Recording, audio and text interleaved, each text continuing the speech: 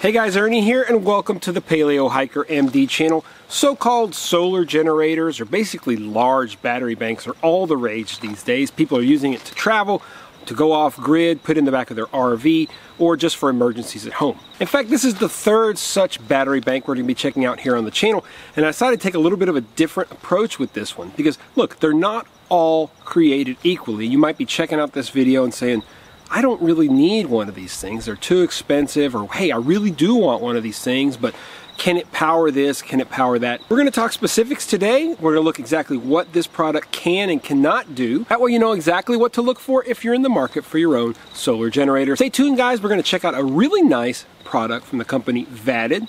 It's a new company, but I think they put out a pretty good product. Thanks for watching guys.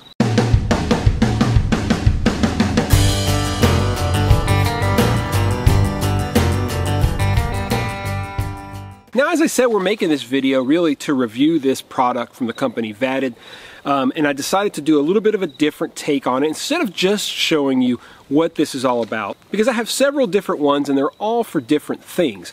Now, a couple things up front. This product was given to me for free to review if I chose to review it. They did not specify a review, but they did ask me to review it if I thought it was worth reviewing. Now, Vatted has no control over this video. They haven't seen this video. They haven't given me any pointers or any talking points, etc. This is just what I believe is important about the product. I don't make commercials, I make reviews. So with that out of the way, let's talk a little bit about what to look for when you're going to get a solar generator. There are certain things that are very important to consider: overall size, dimensions and weight. Some of these things can get very heavy, especially if you're wanting them to do certain things. You want to look at power capacity. How much does the battery actually hold?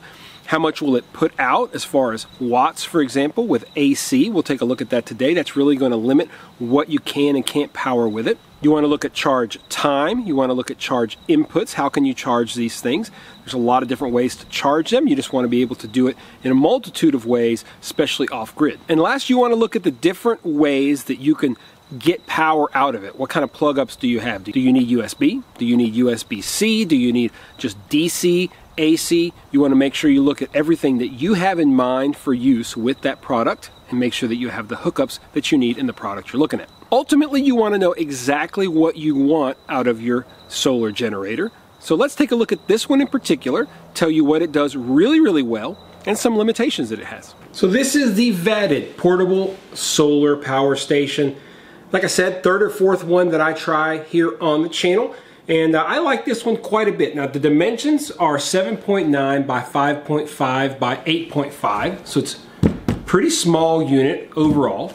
It weighs 10.4 pounds, has a power of 600 watts. The capacity itself is 518 watt hours, or 140,000 milliamps. The charge time is pretty impressive. It comes with two options for charging out of the box. It comes with a standard AC adapter that plugs in right there, okay? You also can use this standard 12-volt car adapter that also plugs in right there. Now, if you want to get the super fast charge time, one of the great things about this is that it will charge from 0 to 100% in 3.5 hours. Now, the important thing is, to do that, you got to plug in here to AC, and then another AC you plug in right here to this USB-C. So you'll plug into both units right here, both places, and that will charge it. If you just use the one, it'll take about 7 hours. I did that. I'll talk about that later on, but you want to make sure and use both. A couple of details. It does have a very nice carry handle on top. Okay, it's very sturdy, which is nice. It has an LCD screen up here. We'll just turn it on.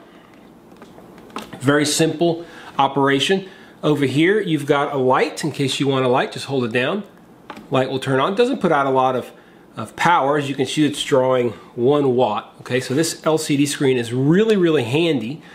You have two options. You have the AC and the DC. This top row up here is all your DC power. This is an input, 1030 volt. You have two 12-volt outputs.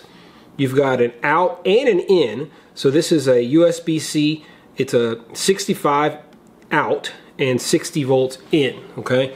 That's important. Like I said, this will go in or out. These are outputs, USB-C and a USB with 15 watts. Then you have a QC 3.0, which is a higher power USB output. Down here you've got two AC plugs. Very clearly states on here, 110 volts, 600 watts, so each is 600 watts. And then you have an output here, which is a 12 volt output, which is like for a standard car charger. I'll turn this off and show y'all. This is just a little USB charger for a battery that I have for a light. Plug it in, of course, it's not charging. Okay, you can see nothing's happening. You have to turn it on, so you'll click on the AC, and oh, that's right, it's not AC, right? Turn off the AC, you can have both on at the same time. Click on the DC, and there goes your power. You can see it's charging here. It will tell you 6 watts are going out to charge this, roughly. It is a USB-A. We have 73% charge remaining, and they're estimating 54 hours of charge capacity if you only use the 6 watts. Now you can add on to that. For example, this is a camera battery, right? We can come right over here and plug this in. We have to turn on our AC because it is a plug. So there it's on, and you can see that it turned on. Now we'll go ahead and do one other thing. Let's plug up my laptop. And you can see we're using 20, there we go, about 55 to 60 watts out. And now all of a sudden we have 6 hours of charge remaining, because this is a much higher watt device, which is the laptop. This is a large, the largest MacBook Pro they make. Granted, it is from 2015, I think. But anyway, that is a super quick look at how easy it is to use this thing. It's nice to be able to turn the AC and DC off. If you leave these on, all right, and this screen is on, no matter what, you're going to be using power. So it's going to drain your power. That's enough looking at this thing, so let's take it outside and talk a little bit more about what makes it different. So let's talk about some things that kind of set this unit apart, I think. First off, it is dead simple to use. I mean, I've had some that they have lots of on-off buttons, and this one has very simple AC, DC, and basically from there you can control everything else. The fast charge time is impressive, and let me tell you guys why you probably want to read the directions. Well, I let it go all the way down to like 1%, and I plugged it up, and I timed it, and it took almost 7 hours to completely charge. And I thought, this isn't what they said. So I emailed them and I said, listen, why do you think it's 7 hours? And they're like, you have to plug up 2 different cords. So basically you have 2 ways to charge it. You have the little DC input, which you can hook up to the AC power, or you can hook up to a solar charge or something like that. But there's also a USB-C input. The center USB-C is input and output. If you hook both those up, which I did, I completely used it at night to just use my laptop, and after about 3 or 4 or 5 nights, I think it finally took it all the way down to almost 0. I think it was 1%. Hooked it up, hooked both of them up, and it took 3 hours and 32 minutes to get to 100%.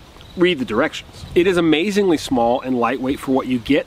I have not been able to use a solar panel with it to charge it, because my solar panels are in storage and I have not been able to find them. But that MPPT technology that we talked about, it really does make a difference. I did a lot of research online, and it really allows you to charge much faster with your solar panels. I'll be interested to see, and I might do a later video once I find my solar panels.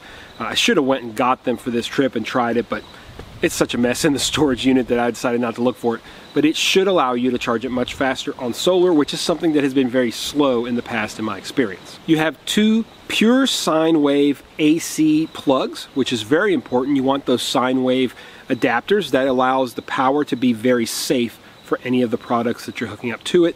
If it doesn't have that sine wave inverter allowing it to be very consistent, you could damage your electronics very easily. It has a 24-month limited warranty, and the price is very reasonable for what you're getting. Now, if you look at the link down below, it'll say it's $300, and you'll think, yeah, that's awesome. But come on, Vadded. I mean, come on. $150 shipping. It's 450 bucks. All right, that's what it costs. And that's in line with what you get for a lot of these things. So yeah, it's 450 bucks. These things are not cheap. They're getting cheaper and cheaper. Something similar to this, which can, for example, power a CPAP or a BiPAP at night. I get asked a lot about that because I do sleep medicine. This would be perfect for it. Should easily power it for, I'd say, probably a couple of nights. You know, 2 or 3, 4 years ago, a battery bank like this was $1,000 or more. So the fact that it's down to $450, it's not too bad. So what is this battery good for? I mean, it's got about basically 140,000 milliamps. So for example, your iPhone. My iPhone has a battery that's about 2,560 milliamps or something like that. So 52 or 53 times I could recharge it with one charge with this battery bank. I have a larger MacBook Pro. It's got about a 7,500 milliamp battery. So do the math, that's about 18 full charges for my laptop. You kind of get the idea. However much the battery is, most things these days you'll see very clearly, whether it's a GoPro battery that's like 2,000, 2,200, it would absolutely charge tons of times for the GoPro. You just have to divide out how many milliamps yours is into 144,000. So what is this not for? Now this is really important because you might get it and plug up a coffee maker to it and it doesn't work. Or you're camping and you put a hot plate to it and it airs. It will air. I mean, if you plug it up, it will air. Because look, the AC clearly states that there is a maximum of 600 watts. So if whatever you're using either uses 600 watts or a maximum, it'll have like surges of more, it's going to air this out. I can tell you guys, I've done it just to test it. It's not a problem, it doesn't hurt it. You plug it in, you turn it on, it'll start to go and the watts will go and it'll say ERR, error. In fact, let me show you guys these charts so you can kind of have an idea of what this will and won't do. So if you're looking for some kind of a battery bank that will power the things you want to look at the bottom, you want to look on the little sticker wherever the AC power plug is, and it's going to give you a watts. It may be total watts, it may be a watts with a surge watts. Anyway, take a look at these lists. So if you're interested, for example, in power tools, contractor appliances, you can look on this list and see that it's very, very limited from the standpoint of what you can power with this unit. Looks like maybe a jigsaw will be the main thing. You could run an electric fence, maybe a couple of very small garden appliances, but you're not going to be able to run much from the standpoint of power tools. Moving over to RV and camping appliances, you have a little more flexibility here. You can obviously use light bulbs. You just need to think small. Light bulbs, fan, looking down the list, a shaver, obviously, a blender you can usually run. You can't really run a chest freezer, but you can run a dorm-style refrigerator, electric can opener, slow cooker, which I think is something that we can kind of focus in on. Being able to use a slow cooker is nice in an emergency. Now, one of the negatives is that it's going to drain your battery pretty quickly probably, but something to think about as far as RV and camping appliances. If you want, just pause the video here and you can take a look at the different items. I would imagine the things most of you are interested in, household appliances. Again, you just need to think small household appliances. Food processor, rice cooker is nice to be able to use if you need to cook something. A lot of electronics can work because they don't really have surge watts. Phones, laptops, monitors, TVs, things like that really can be helpful during an emergency to keep morale up. If you just really want to watch a movie or something, you can plug up a TV or a DVD player. Even during one of our last outages, we hooked up the generator to the Wi-Fi hotspot, and it worked just fine. Even though we didn't have a lot of other things like phones, we were able to use our DSL, which was pretty neat. So again, just pause the video here, take a look. The higher watt things you just cannot run with something like this, even like air conditioners and stuff. It's very hard because of those surge watts to run with any kind of a small generator like this. But this one definitely works for small things, which is what it's designed to do. Once again, this unit was sent to me for free. I think Vatted did the right thing. They didn't ask me for anything. They said, listen, you've had some experience reviewing these things. You have a decent little audience. Would you present our product to your audience if you feel like it's worth it, which I do, and say what you think about it. Like I told you guys, you will never see a commercial on this channel. There's always good and bad. This particular product, I think the goods are, it does everything that it says it should do. It does it exactly right. The charge time is right, the output is right, the size seems to be correct as far as how many milliamps it has.